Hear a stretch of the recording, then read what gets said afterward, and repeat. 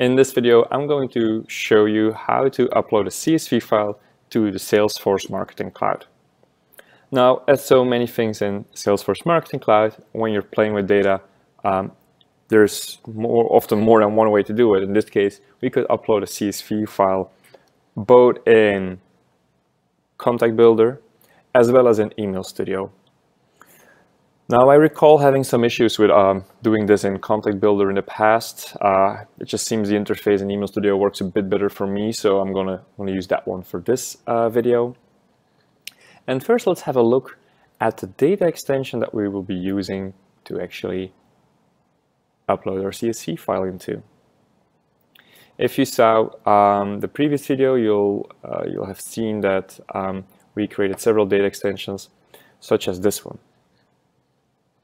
And so basically what I would like to do is, instead of creating records manually, which I also showed you earlier, I want to upload a CSV file into this data extension so I don't have to do manual work. And this data extension, let's go to records. This data extension has 4 columns: email, first name, last name, active. I'm calling it columns because they're shown here as columns. You may also refer to these things as fields, of course. Now, I actually did create some data already for this in simply using Microsoft Excel, and it looks a bit like this. So we have email, first name, last name, active, and then some dummy data filled in. Of course, these are not real people. Salesforce Marketing Cloud accepts CSV files. If you're not familiar with that, I do encourage you to look it up. You can think of it as a dumbed down version of an Excel file, and CSV stands for comma separated values. And that's exactly what we're going to do. We're going to be creating a file which has values separated by columns. And to do that, you want to save this file as a CSV file, which is the default thing on Excel to do. And once that's ready, I've actually saved the file to my desktop. And yes, challenges do make us grow, isn't that true? But back to the point, more on point is that we have this file here. And one thing I do want to stress is not everyone's Excel settings are so that when you save the file as a CSV file, that the values will actually be separated by a comma. They may also be separated by other delimiters, as they're called. So when you save this file, you want to open it with a very simple text editor, because that will show you how it looks like in a pure text version. And I'm using the text edit app from Mac here to do this, but you have similar apps on Windows, of course. So this is basically what this Excel, when I saved it as CSV, what it looks like in text version is this. So email, comma, first name, comma. It's exactly what we want. We wanted commas separated, and this is not the case for everyone. So it's very possible, especially if you're in Europe, that when you save your Excel as a CSV, it will actually save it with semicolons. So this one. Another option is that it's tab delimited. So instead of a comma, having something like this in between the values. In fact, there's no right or wrong there, as long as you know what you're doing. But later on, when we're going to upload this file into Salesforce Marketing Cloud, we'll need to specify what the delimiter is, and that's very important. All right, so we have our file. It's saved as a CSV. The delimiter is a comma, as we wanted, so we can go back to Marketing Cloud. And I'm still at this data extension that I created earlier, subscribers data extension 2. So what I want to do here is I want to click import. Great. And now let me talk you through this. So first off, we have to say which file we want to add. I can browse and simply click subscribers here and open this. We can move on. And so here the delimiter is already comma. So this is exactly what I was talking about earlier. If you had selected a tab or if you had a semicolon, you can still change it here and do something like that. But we're going to stick to comma. And then the date format. So for most people, well, for most users, probably this will be fine because you may be located in the US. But of course, for people outside of the US, you'll definitely want to double check on this. You'll also want to check exactly how your date format was saved in that CSV file. And this is one of the trickier parts of Marketing Cloud that maybe I'll cover in a future video. Now we can also select Add and Update as an import type. This is very important, because if there was already some kind of data in this data extension before, this could really have an impact on that data there, right?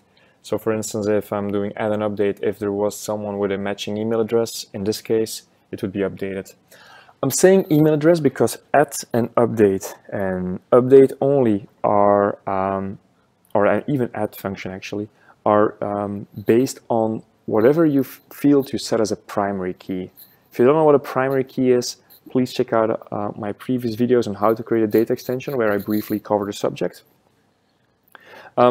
Most often you'll want to do override in my experience, because perhaps there is some data from before, but you basically want to start with a clean data extension. It really depends on your use case. Right, and then there's two final options. So skip rows in the import file with bad data. That's generally a good idea. Maybe there is some bad data in your file, and if you would not flag this option, basically the whole import would not happen. And anyway, when you do the import, you'll get a file that, you'll get an email notification from Marketing Cloud that includes a file with a error log. So if some rows did not update, you'll see it. Respect double quotes as a text qualifier. This is something rather specific. If you're adding text values in your CSV file and you've explicitly used double quotes every time there is a text value, then you can use this. But I find this use case to be more rare. So we're quite happy with this, and I'm gonna go to the next section where we are going to configure the mapping between our CSV file and our Marketing Cloud DE. Now in this case, because we're using comma separated values, and because the names of the columns and the the columns in the Excel of the CSV rather, and the DE map, it's already done for us. So this is exactly why you want to have comma delimited, comma separated values in that CSV, and use the same names if possible. If that's not the case, you may have to switch to map manually, where you can individually map fields. Map by ordinal is something that I have actually used before as well, and it seems to be more useful if you're using other separators than a comma. So if you are using a semicolon or maybe using a tab, it may be a good thing to use this feature, because sometimes the map by header row will not get the results you wanted. Great, I'm going to click next, and this will just summarize and say to which email address the notification needs to be sent once the import is completed. There we go.